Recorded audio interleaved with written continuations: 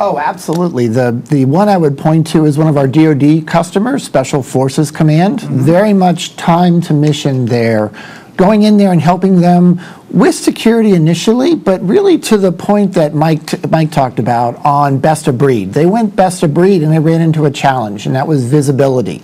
They were integrating a number of products that weren't meant to work with each other, and they used Splunk to provide that UN view, that common view across all of their products, so that as they were working through their automated build process, they could actually see what was going on. To the earlier point about pushing code to production, yes, they don't push it in months like we used to.